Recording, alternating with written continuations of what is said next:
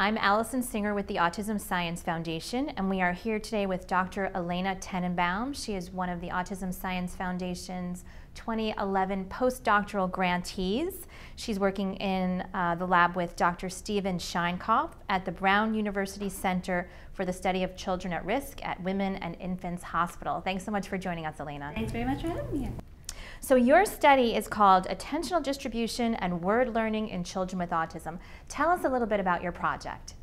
So I'm interested in how the attentional distribution of kids with autism may be having an effect on their language acquisition. So we know that children with ASD have a tendency to show aberrant attentional patterns to social scenes in particular. A lot of people from ASF have actually contributed to that work. Kevin Pelfer's lab has done a lot on this. Ami Klein's lab has done a lot on this.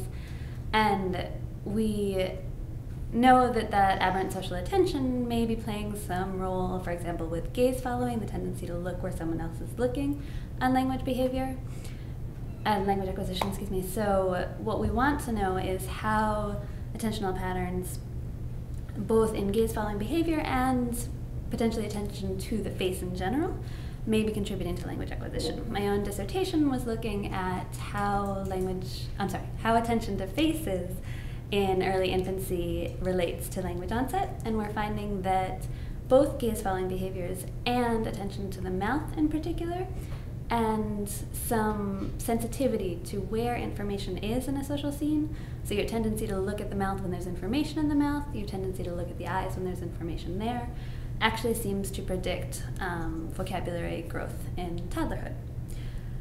What's been done so far is to look at these behaviors in infancy and then look at longitudinally the language outcomes a few years later. And what I'm interested in is looking more specifically within a word learning context. When somebody is trying to teach you a new word, how does your attentional distribution to that scene, how does where you're looking at that person or at the object on their face relate to how you're going to learn the new word?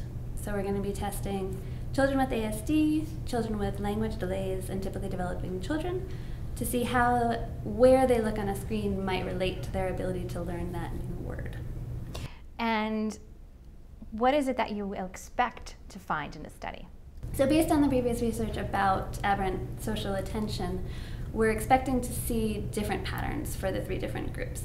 The autistic children we expect might look more at the object than at the person within the face. They might, depending on the age of the child, be more focused on the mouth at later ages or more focused on the eyes actually in the earlier ages. And with the typically developing kids, we're expecting to see for the youngest kids a lot of attention to the mouth with shifts up to the eyes as they go on. And how will we take what you learn or what you expect you'll learn, and how will that translate into helping children to gain more language skills? Yeah, that's the most important question to me, is once we can understand more about how typically developing children and how children with autism who do end up learning language very well, how their attentional distribution, how their behaviors lead to the most success in language learning, then I hope that we can use that to better inform our interventions with early detection with children who have been diagnosed with autism spectrum disorders early on, and use that information to inform the interventions that'll help them acquire language earlier.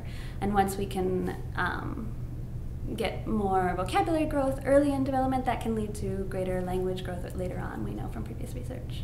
So is this study will not only identify why children are having difficulty acquiring language, but will it have some predictive value? Will it help to uncover information about how we can better teach children to gain language? Talk a little bit about that. So that's the goal, is what we want to identify is which children are doing best at learning language, both in this context and how they're doing outside of the lab, and then what is their attention? Are they focusing more on the mouth? Are they focusing more on the eyes? And then when we're working with other kids who might be showing signs of language delay or signs of ASD, we can try to use that information, try to direct them to the most relevant areas and make sure that they're gaining the same information that the other children who are automatically looking in those areas are gaining. So that's, I mean, honestly, that's what we loved about this study, that it's an opportunity to look at children who have done well in early intervention and try to figure out why they've done well and use that to help children who have not done so well. Right, and that's the goal. to really see what the difference is between the kids who are showing signs of serious language growth and those who are having more trouble, and see how we can inform interventions that'll help those who aren't getting there on their own. So we are here today at the International Meeting for Autism Research, the IMFAR. You've been here a couple of days. What has been the best part of being at IMFAR for you? Actually, one of my favorite parts happened on the very first morning we were here. Dr. Karmeloff-Smith gave a really interesting talk about the importance of looking at developmental changes in behaviors, and that has helped me think about how I'm going to take this project on to future research, that we might see kids who are doing one particular set of behaviors in a certain age and looking in one area or focusing their attention a certain way at that age. And then later on that might shift, that we might see compensation later on if they're not looking where they need to look initially. And I think it's going to be really important to see how these behaviors shift across development and how those shifts relate to their language onset. Well, that has certainly been a theme of this IMFAR, that we have to really look at the different ages and stages of individuals with autism. Thank you so much for joining us today. We are really looking forward to the outcome of your work, and good luck with it. Thank you so much. I appreciate all of the effort.